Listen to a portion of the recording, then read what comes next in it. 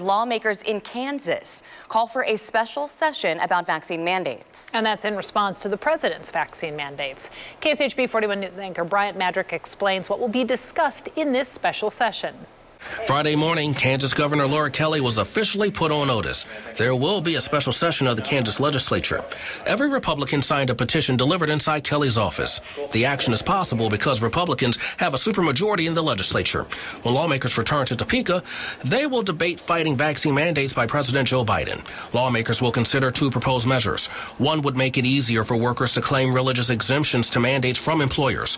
The other provides unemployment benefits to workers fired for not getting the shot. I think it's too open, and I do think that I, as an employee, have some responsibility to state why that's important for me. We have to protect people's personal liberties, and we have to protect their jobs. Those are the two keys right now, and time is of the essence. A special committee on government overreach listened to support and opposition from the public. These federal acts are unconstitutional. We need you to protect each individual and their personal autonomy, their religious beliefs, and personal choices of their health. This is an unnecessary solution in search of a problem. Federal government, Kansas already has robust protections that provide for individuals who seek religious exemptions. Eric Stafford is with the Kansas Chamber. The group, which represents businesses, opposes the proposed measures. Our members largely have said we don't want mandates on either side. We do not support the Biden administration mandates, and we don't want the state government to intervene either.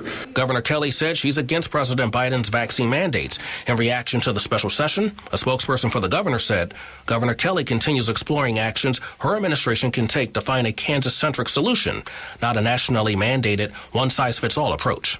Lawmakers will return for that special session here in the State House Monday, November 22nd. In Topeka, I'm Bryant Madrick, KSHB 41 News.